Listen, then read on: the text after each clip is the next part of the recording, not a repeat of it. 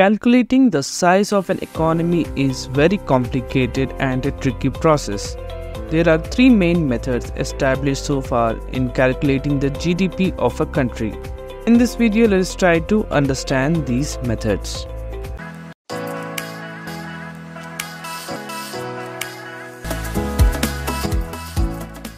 The expenditure method looks at how people and businesses spend their money. It adds up everything spent in the country. It includes what people buy, what businesses invest in, what the government spends, and what's bought and sold with other countries. This approach is based on the principle that all the money spent in an economy must be used to buy goods and services. The logic is that if people and organizations are buying things, it means those things are being produced and sold. The formula for this approach is GDP is equal to consumption, which includes all the spendings by households on goods and services, plus investment, which covers spending by businesses on capital goods, plus government spending, which accounts for all the government expenditures, plus exports minus imports.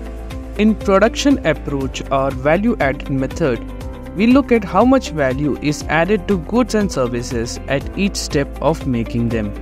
The approach focuses on production process and how value is created at each stage, focusing on the value added by each firm or industry in the production process.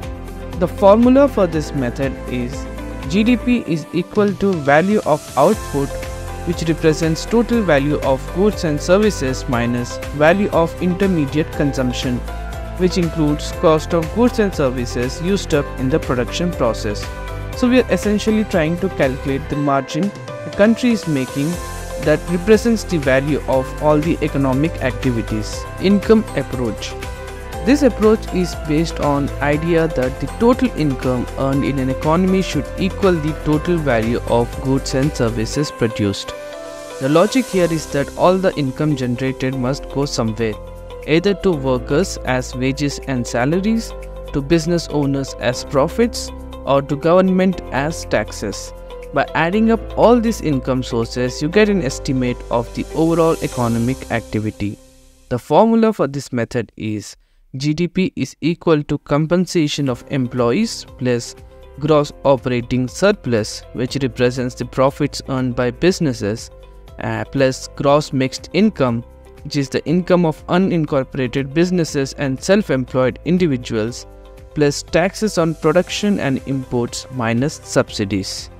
Summing up all these components provides GDP using the income approach.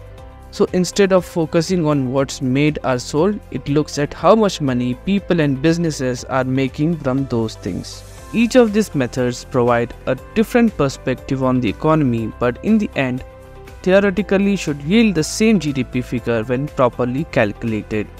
To continue watching further videos on GDP or other similar topics, subscribe to our YouTube channel.